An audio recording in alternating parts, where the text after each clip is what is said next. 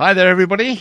It's time again for another edition of Starry Skies, our regular monthly magazine about what you can see in the night skies. I'm Mark Hardaker. And I'm Steve Tonkin, and we'll be guiding you through some delights this month in the constellation, I believe, of the Bull, Mark. Yeah, we decided to go for Taurus the Bull this month, so nothing to do with the zodiac, nothing to do with astrology.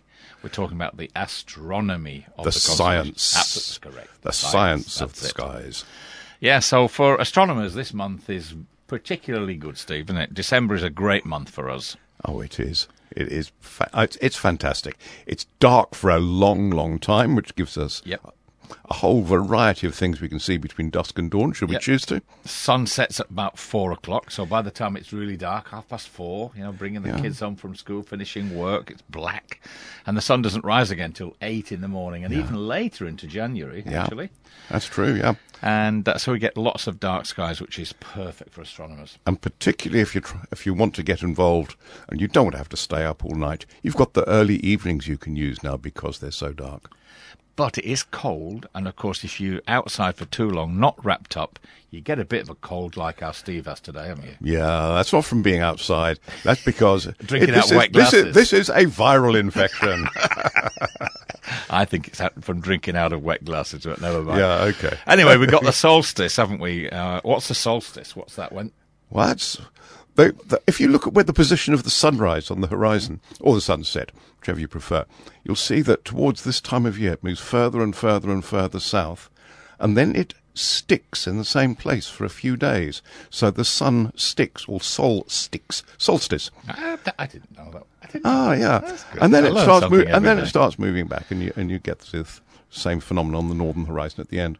Yeah, it changes its position very, very slightly from day to day, and so it's at its most southerly point, which means it gets not very high in the sky, and it's nice and weak. But once it's over, it means the days start growing longer. That's right. Not enormously to start with, but they're getting longer. And that will be from Friday, the 22nd of December, at 3:27 in the morning. That's when the sun will reach its most southern point in the sky, and from then on, it's summer, here we come. And then, of course, we, as astronomers, lose every day a few minutes of night time. But anyway, it gets warmer.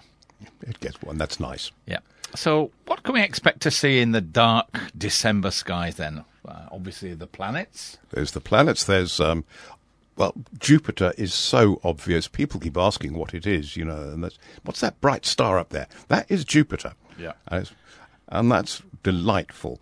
If you've got small telescope or even binoculars, you can look at it and you can see the moons that Galileo saw around it, which set him off on his journey to realizing that the sun was the center of the solar system, not the Earth. Yeah.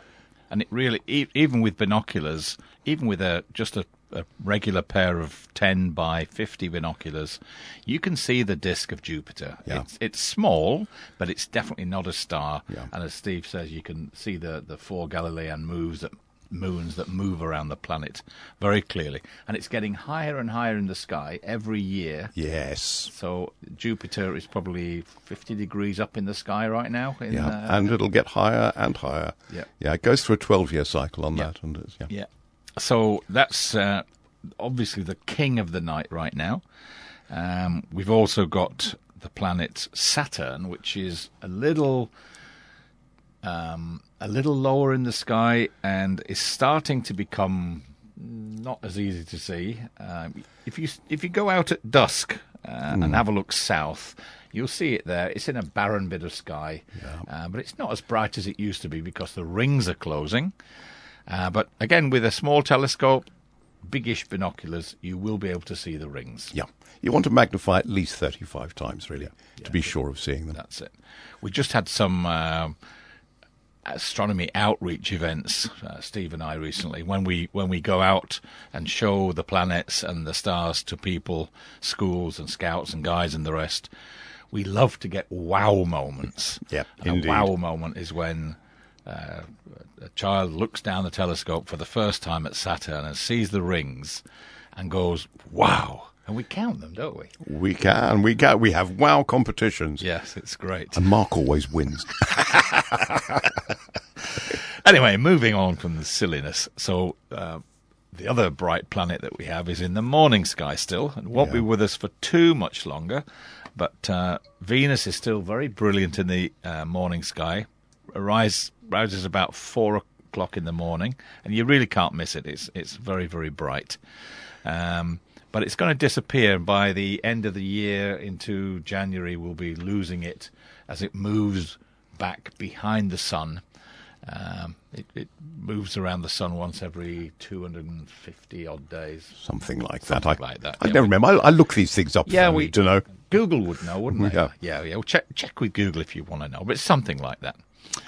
So, there's another planet to see as well in the sky, and then we're going to give you a bit of a challenge, dear listeners, this one. Yes. Yeah, we're going to give you a bit of a challenge. And if you succeed, please let us know on the Forest FM website or on the Fordingbridge Astronomers or Wessex Facebook pages.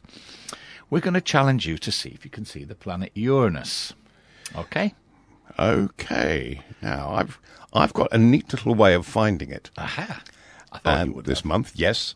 And it relies on, first of all, going to another of our wow sites, which is go to the Pleiades. Yes. The Seven Sisters. You can't miss them. It looks like this little group of stars, little wagon-shaped group of stars, sometimes people think. And you get those in binoculars. And the way to look at the thumbsing in binoculars is you look at it, and then you put the binoculars in the way. Don't sort of start casting around the sky with binoculars to your eyes. It makes it really difficult to find anything. So you do that, and then just to the right of that, and it's really not that far. Scan across to the right, and you will see relatively easily. If you're using 10 by 50s, it'll be a little bit more than one field of view across. And you will see a little greenish-looking star. And that star is the planet Uranus. Yeah. And if you watch it from week to week, and it needs to be from week to week, so it moves ever so slowly, you'll notice its position changes. Yeah. And if you look at your star map, which we'll put online for you, between the Pleiades and Jupiter, both of which are so obvious in the sky, Uranus is halfway between, there or thereabouts. Yeah, a bit closer to the Pleiades. But it's with a pair of binoculars. See if you can pick it out and let us know if you see it. It's a distinct greenish star. In a bigger telescope, you can see a disk, but not with binoculars. Have a look and let us know if you can see it, because it's at its best right now, and it's as bright as it will get, and it's high up in the sky. So what else can we see in the month of December then, Steve? Well, if you're looking down a bit from the Pleiades, then you will see a reddish-looking star, which is the tip of a V on its side. It's not an orangey-reddy star. Right. And that is a huge star. It's called Aldebaran. And that, of course, is the main star in Taurus. Taurus, the constellation. Our constellation of the month. Yep. So what else can we see in the skies in December? Well, one of the most prominent constellations is Taurus, the bull. One of the zodiac constellations. One of the zodiac constellations. What does zodiac mean? What's all that about? Well, the zodiac is the circle of animals, hence zodiac, which is why all of them are living things, with one exception. Yeah, there's a good challenge for our listeners too. Yeah. Which of those zodiac constellations that you read about in the paper every day in the astrology bit is not an animate being? Yes. And then look at the names of the stars in it and try and figure out why they are there. Yes, that's another complex story for another year. It is indeed. But so let's go back to Taurus. Yeah. And what's prominent about Taurus? What can our listeners see in Taurus? A very, very bright orange star. And it's at the tip of a V that'll be on its side. So it's one of the lower tip of the V. And that is Aldebaran. Yeah, and that's a lovely orangey, yellowy star. Very prominent. Just a little bit later in the month, you'll see it to the upper right of Orion, which we'll come to probably next month. And the belt stars of Orion point up to Aldebaran. Indeed. But this Orion doesn't rise in December until the middle Well, 9, 10, 11 o'clock at night. Yeah. So we'll talk about Orion next month, shall we? yeah, I think so. Yeah, that's better. So then we've got Aldebaran, and we've got the V then. What's this little V of stars next to it? Well, it's a little group called the Hyades. Ah. The Hyades are the April rainers. If you know your song, Green Grow the Rushes, oh... I do, yes. It's 8 for the April rainer. And the Hyades were the April rainers because later in the year, or earlier next year, they will set just before the sun sets. It's called the heliacal setting, so when you can last see them. And that, they used to think, presaged the April showers. But when we're not there now, we're not going to get April showers in December, so let's move on. Not. It is a cluster. It's a thing called an open cluster, which the clue's in the name, really. It's just stars which are clustered together, but not particularly tightly. And this is one of the nearest ones to us. Yeah. So it's, again, delightful in binoculars. All of these open clusters, if you can see them with the naked eye, look at them with binoculars, and you'll see 3, 4, 5, 6, 7, 10 times maybe as many stars. Yeah. There's also a lovely naked eye double star in the Hyades. If you find Aldebaran, as Steve was just pointing out, obviously orange, look next to it a little bit further down the V, and there's a star there called Theta Tauri. And Theta Tauri is actually 2 stars close together, but you can separate them with the naked eye.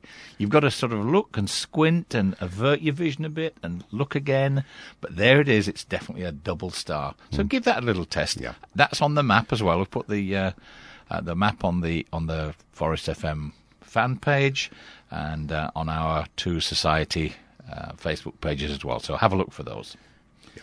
So then we move along from the Hyades in the same direction up to the right and higher up, and there, of course, is the Pleiades, which is one of the most delightful objects in the night sky, I think, in the northern night sky. Yeah, I think it's lovely, and every year when it starts coming back into the evening sky, it's one of the things I always go back to just to have a little look with binoculars, and it's like somebody has just scattered diamond dust onto black velvet. Yes. Like I said, these beautiful hot stars, so they've got a sort of bluish tint to them. Yeah.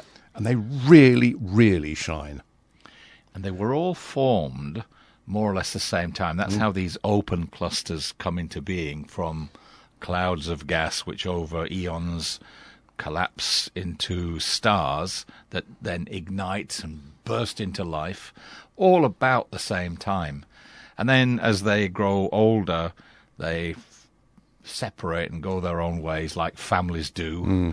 The brothers wander off and the daughters go in a different direction, all that stuff. And the Pleiades is reckoned to be only around 20 million years old, I believe. Which is very, very young for Yeah. for any stars. Which is why it's so compact and close together.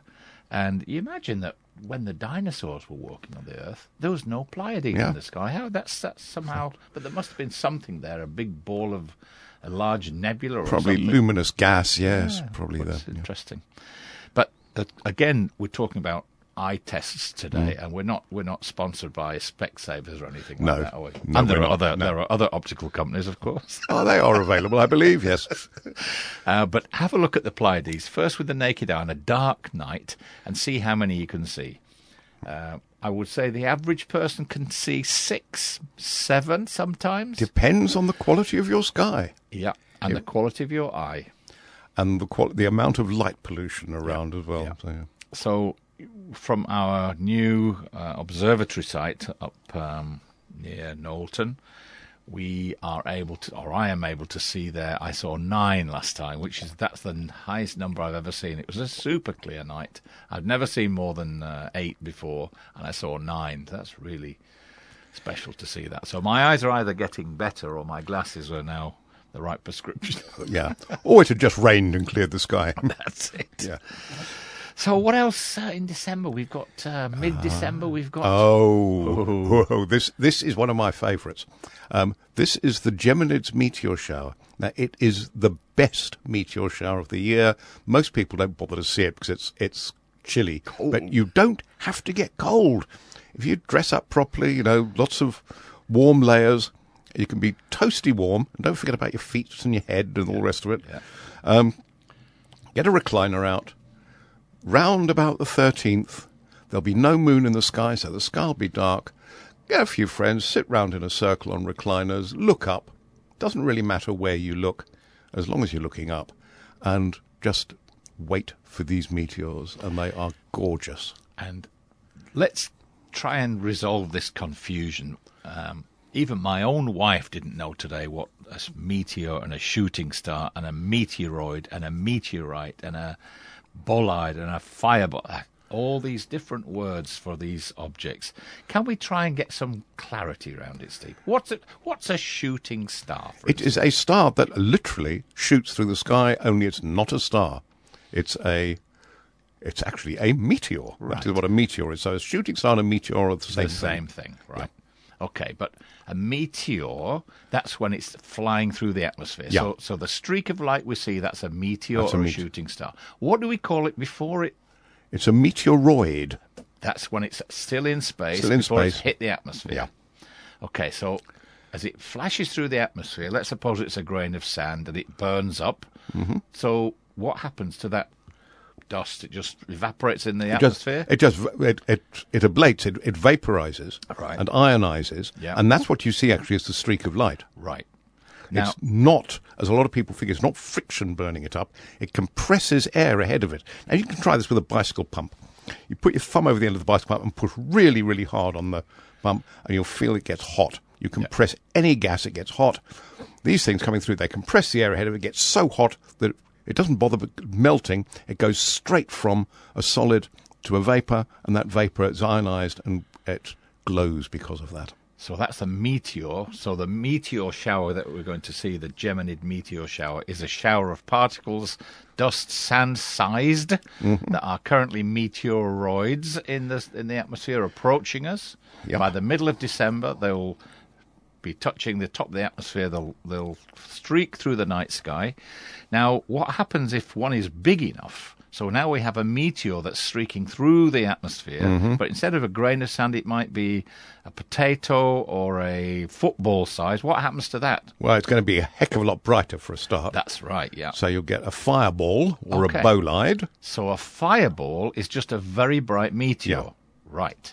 And then if that lands, it becomes a meteorite. Right. And if someone thinks they've got one which isn't one, well, that's a meteor wrong. No, so you've got a meteoroid in space, meteor in the atmosphere, meteorite if it lands. And a fireball is only just a very bright one. Very, very bright. A fireball might not land at all. It still might break up and disperse in the atmosphere. But if the thing continues to the ground and impacts the ground, the thing that is physically on the ground that you can pick up is a meteorite. Yes. In other words, you can't see a meteorite in space or in the atmosphere. You can see it's still a meteor until it hits the ground. That's right. So I think that's it, and it is confusing. I think we do tend to confuse ourselves by using so many different terms. But a shooting star is no more, no less than a meteor. And a meteorite is no more, no less than a meteor that's heavy enough to actually impact the ground. Anyway, moving on. So Gemini, the Geminid meteors, as Steve said, peak, I think, on the 13th and 14th of December. And it is one of the best showers of the year. We expect around 100 meteors, this is ideal conditions, of course, per hour. Now, again, if you read the Daily Mail, and there are other papers available too, or equivalent, they will say, look out for marvellous, magnificent meteor shower. Don't be conned by that. No. 100 meteors per hour is about one every 30 seconds. And you'll be lucky to see half that many because you can't look at the whole sky at once. Your eyes are not perfect. The sky is not perfect. Yep. And, of course, it could be cloudy or misty that takes the fainter ones away. So the 100 is an absolute ideal number calculated on ideal conditions. And I expect we'd see probably one a minute or even less. But they are very bright. The Geminis are very bright meteors. And sometimes colourful as well. Yes. Yeah. Green ones and purple ones. But don't forget to wrap up well. That's the most important thing. Yeah, that's really good. Yeah. I think that's about it for December. I think it is. I think that's about it for the year. It is. How long have we been doing this, Steve? Is it a year now? I can't remember when we I can't started. remember. Getting old, forget these things. But I think what we can do, as it's December, is just wish everybody a really happy festive season and be peaceful, enjoy it, and Indeed. we'll see you in the new year. Indeed. Thank you very much for listening to us, babbling on as we sometimes do, but we hope you enjoy it. All the best. This is Mark Hardaker. And Steve Tonkin. Wishing you all the best.